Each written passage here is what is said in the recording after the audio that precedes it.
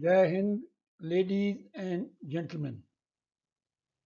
It gives me a great pleasure to extend a very warm welcome to each one of you for joining me on the occasion of the release of this educative video on hazards associated with unstabilized approaches. Unstabilized approaches have been responsible for causing large number of accidents. Both the accidents at Mangalore and Kozhikode were mainly caused due to unstabilized approach and failure to go around. Hence, it is essential that the pilots were aware about the hazards posed by unstabilized approaches. Now we'll have a look at what is a stabilized approach.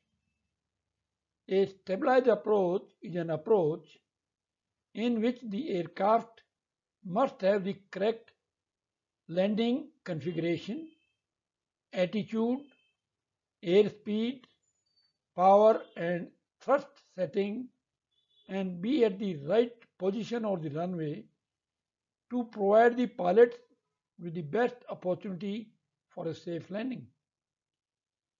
Establishing and maintaining a stabilized approach is a major contributory factor in the safe conclusion of any flight.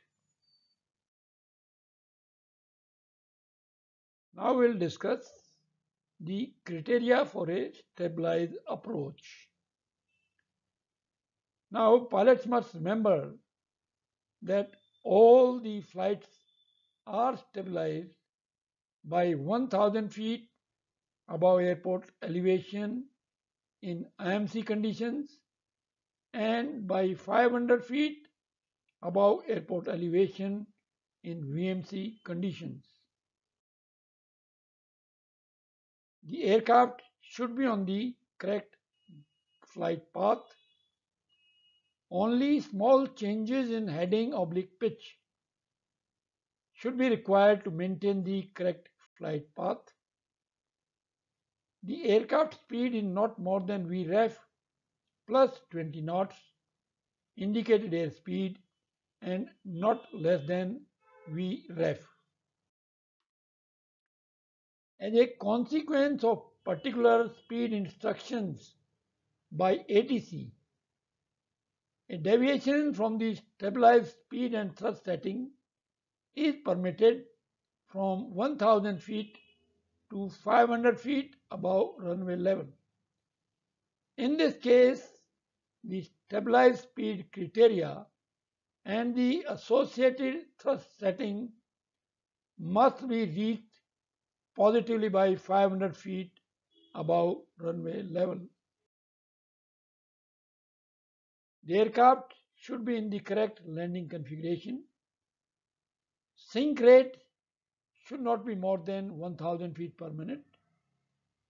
And if an approach requires a sink rate greater than 1000 feet per minute, a special briefing should be conducted. Power setting should be appropriate for the aircraft configuration and is not below the minimum power for approach as defined by the aircraft operating manual. All briefing and checklists should have been completed. Specific type of approaches are stabilized if they also fulfill the following. Instrument landing system approaches must be flown within 1 dot of the glide slope and localizer.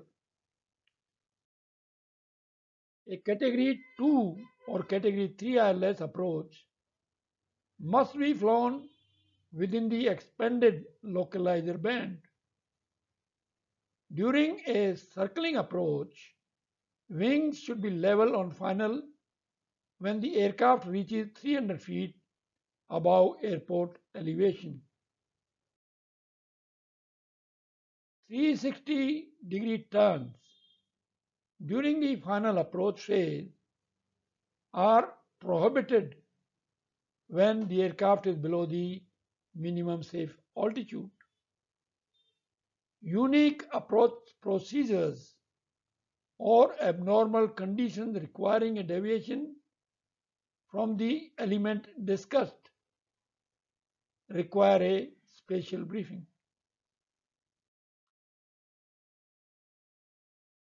An approach that becomes unstabilized below 1000 feet above airport elevation in IMC or below 500 feet above airport elevation in VMC requires an immediate go around.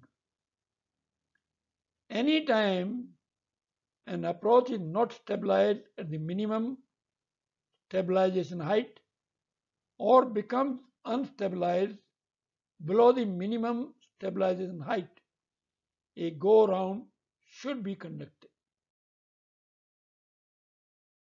Now we'll discuss why pilots do not go around when situation demands a go around. Failure to execute a go around is a leading risk factor in approach and landing accidents. There is a general reluctance on the part of the pilots to go around. Pilots do not go around due to, firstly, overconfidence. Some pilots think that they will be able to hack it and land safely since they feel that they'll be able to control the aircraft to get into stable flight conditions before touchdown. Next, expectation of success.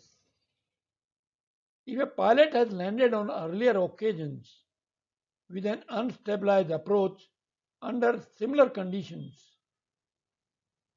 so he feels confident that this time also he or she will be able to land safely.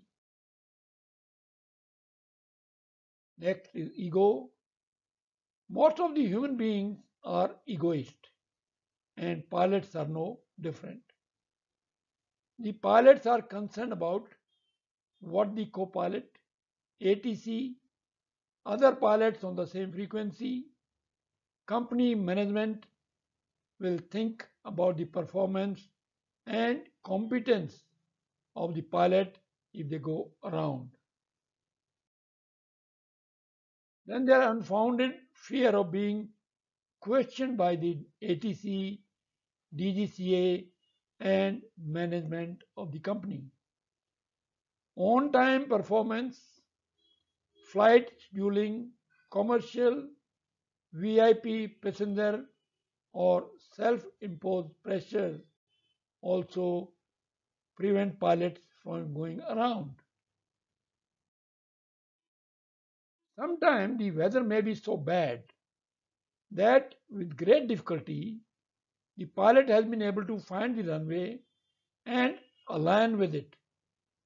And now the pilot is apprehensive that if he goes around, he will have to face adverse weather again and may not find the runway due to bad weather. There may be occasions when the pilots have exhausted the fuel in circling and going around and do not have enough fuel to go around, like it happened in the case of the aircraft at Trivandrum, when the aircraft had just 346 kg of fuel on the seventh final approach after having carried out 6 failed approaches. Now we shall have a look at the factors which lead to unstabilized approach. First one is human error and procedural non-compliance. Both of these have been identified as primary contributing factor to to unstabilized approaches.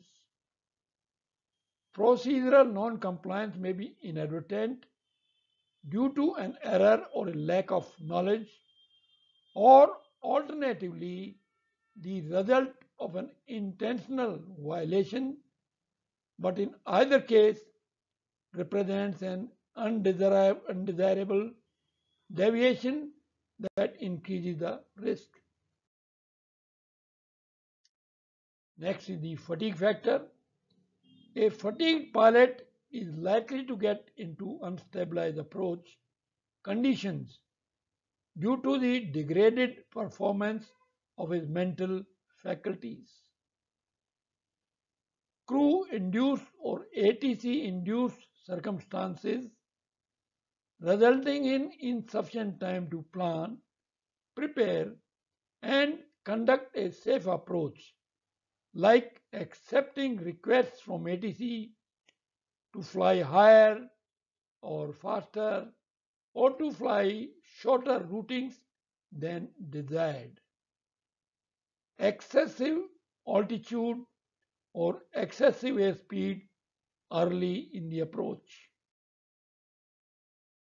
Loss of situational awareness due to lack of planning, preparation, briefing, knowledge, or confidence and complacency on the part of the pilots. Poor visibility and visual illusions.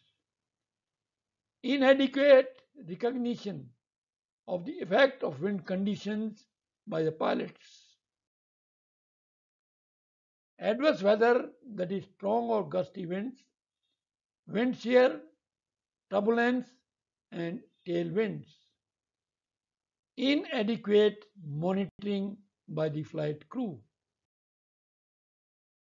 Excessive altitude and or airspeed, that is inadequate energy management early in the arrival or approach. Excessive altitude and oblique or airspeed too close to the threshold. Speed restriction inappropriate to the type of aircraft and oblique or to the weather conditions prevailing at the airport, that is low ceiling, poor visibility, tailwind at altitude, etc. Terrain and obstacles near the airport. ATC misunderstanding of operational characteristics of various types of aircrafts.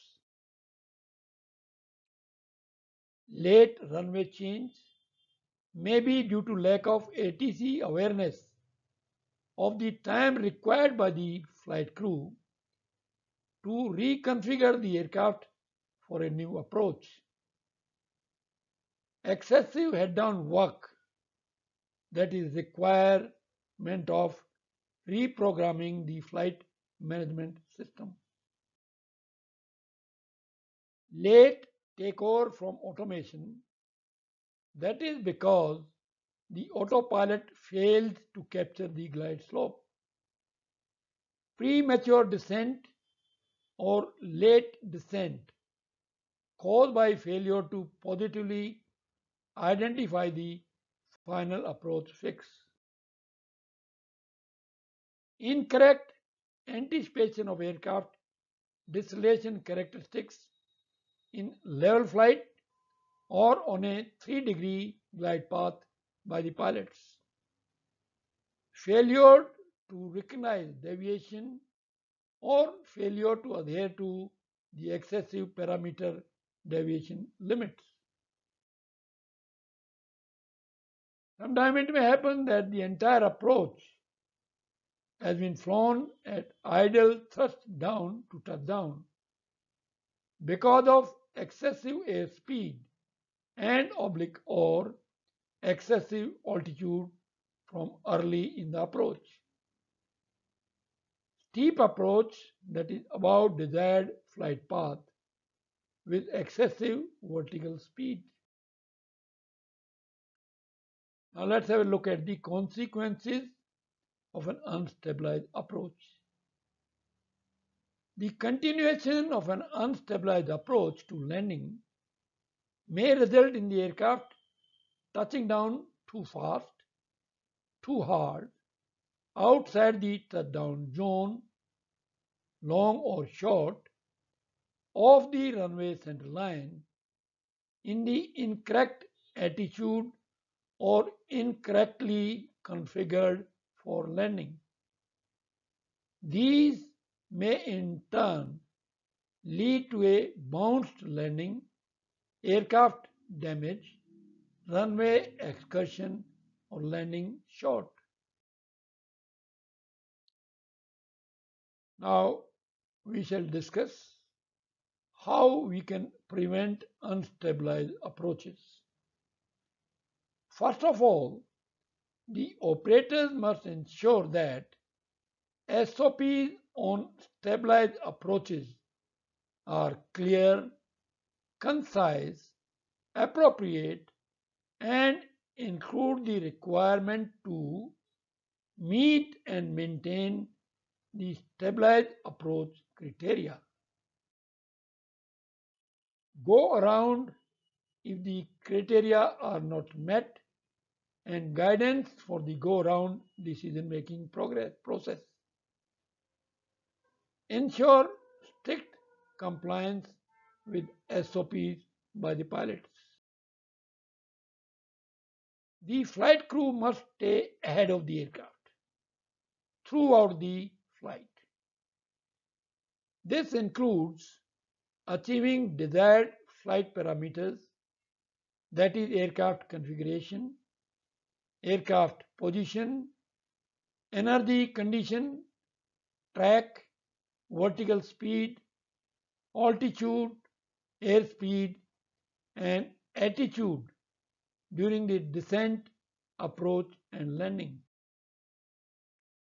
Any indication that a desired flight parameter will not be achieved should prompt immediate corrective action or the decision to go around.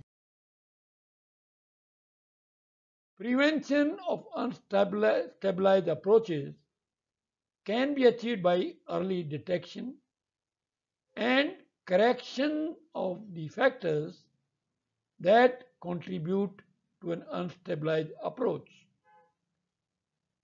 The pilots and controllers should avoid situation that is which results in rushing approaches. In order to achieve and maintain stabilized approach, pilots must be constantly aware of each of the required parameters throughout the approach. A call out is required if either pilot observes a deviation from the specified limits of the stabilization criteria or a deviation from the standard operating procedures. Pilots should use standard callouts to improve cross-check, coordination, and mutual crew member awareness to give commands, delegate a task, acknowledge a command or confirm receipt of the information, challenge and respond to checklist items, call a change of an indication, identify a specific event, and identify any accidences. It is essential to remember that as workload increases, an individual capacity is reduced and the hearing gets affected, due to which the effectiveness of the call out during situations of high workload in the cockpit is degraded. The repeated call outs ensure continuing awareness until the undesirable condition has been corrected, much like the oral warning logic of a ground proximity warning system or traffic collision avoidance system, which continues until the hazardous condition is no longer present. The callouts stabilized, unstable, or go around at a given point on the approach, like stabilization, altitude oblique height, may improve decision making and compliance to ensure that a timely go round is carried out. While a stabilized call out might be required at either 1000 feet or 500 feet above touchdown, the go around command can and must be made at any time prior to the deployment of thrust reversers. Effective briefings can influence teamwork, coordination, understanding, professional behavior, and communication. Briefings must be carried out to ensure common understanding of the plan, effective communication between all flight crew members and between flight crew and ATC, flight crew coordination, cross-checking, and backup must be ensured. It is the duty of the ATC to advise the pilots of any known particularities to a given approach oblique descent profile, that is, weather conditions, wind shear, delays, pilot reports from previous aircraft, turbulence, and orographic activity, etc. The following elements of flight crew behavior can contribute to stabilize approaches, facilitate go-round decision making, and improve overall situational awareness. First one is call-out acknowledgements must be made. Then passing the altitude calls are important. Excessive flight parameter deviation callouts are must. Monitoring and cross-checking by the pilot monitoring. Task sharing and standard calls for acquisition of visual references. Depending on the type of approach and aircraft equipment, the most appropriate level of automation as well as available visual references should be used to establish and to monitor the stabilization of the aircraft. Now we'll discuss some of the recommendations. Now, flight crew should start their descent preparation and approach briefings as soon as all the pertinent data have been received, preferably 10 minutes prior to top of descent. Strict adherence to SOPs for flight management systems setup will assist in descent planning and execution, including confirmation of flight management system navigation accuracy, cross-check of all the data entries, review of terrain and other approach hazards. In order to avoid an unstabilized approach, it is important for the flight crew to be aware of the stabilization approach criteria. The aircraft horizontal and vertical position in respect to a stabilized approach at all times, even when under radar control. Pilots should comply with the stabilized approach criteria published in their SOPs. The flight crew must recognize that the approach is unstable. Communicate with fellow crew members about the unstable approach. Take immediate action to rectify the situation and thereafter monitor the corrective action. Pilots should not hesitate to advise ATC when unable to comply with a clearance that would result in the aircraft being too high and oblique or too fast, would require approach path interception from above, or would reduce separation from other aircraft. Instructions that are incompatible with a stabilized approach. ATC should be advised by the pilots when reducing or increasing speed to achieve a stabilized approach. Pilots should decline late changes of landing runway when approach stabilization would become marginal or impossible. Pilots should execute a go-round if the approach cannot be stabilized by the stabilization altitude, oblique height, or subsequently becomes unstabilized.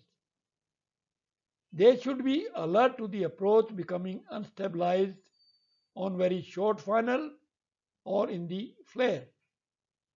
Pilots should also be aware that it may be possible to go around even after touchdown as long as reverse thrust has not been selected.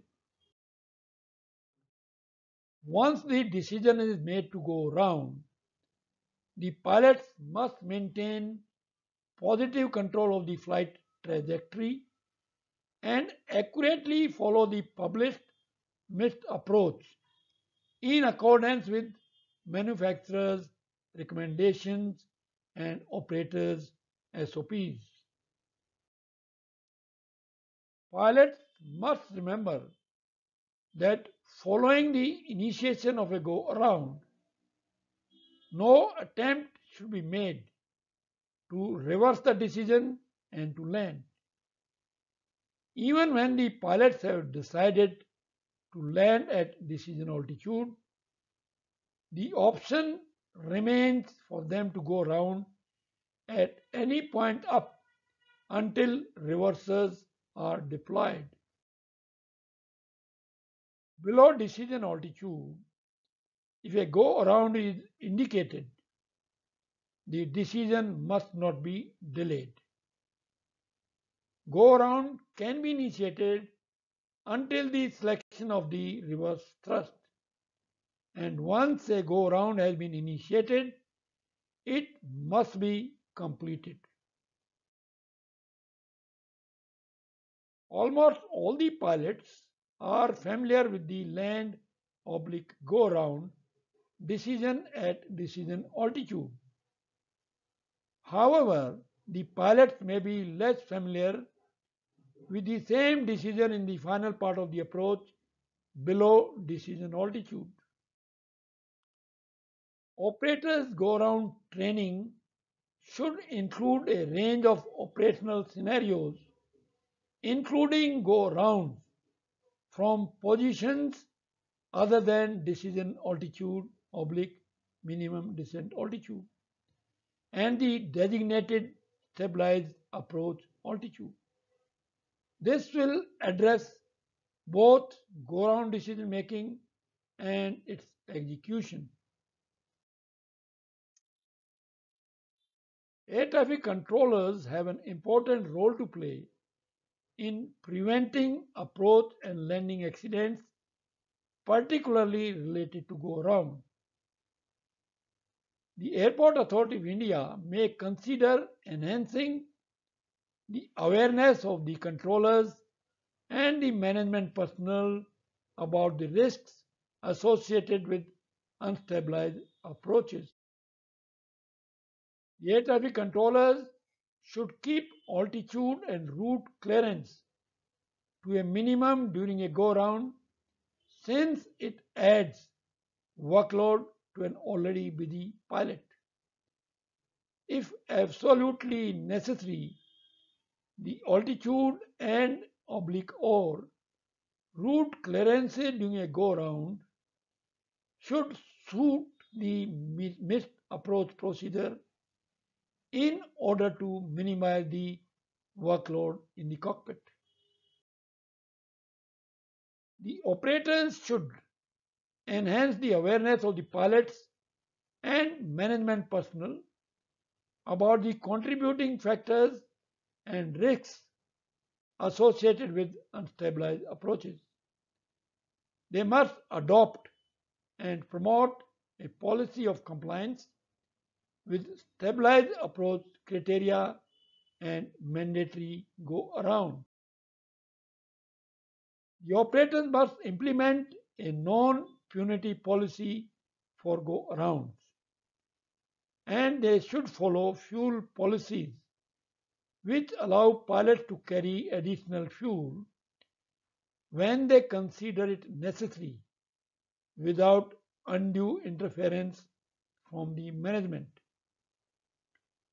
Operators also should accept the delay and costs associated with go arounds. The operators should promote effective and interactive briefings of the pilots to enhance crew resource management, flight crew coordination, preparedness for planned actions, and unexpected occurrences by creating a common mental model of the approach.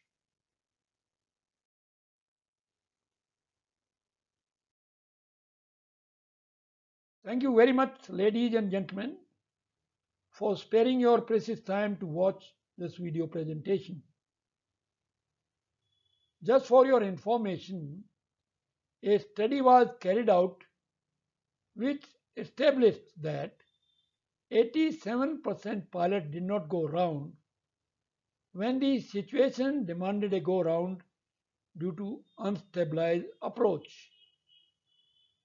DGCA has clearly stated in the CAR on all weather operations that no question will be asked by DGCA, ATC, and operator if the pilots go round in the interest of safety. Hope the pilots will learn lessons and will not hesitate to go round in case of unstabilized approach. Wishing you all very happy and safe flying and many happy landings. Jai Hind.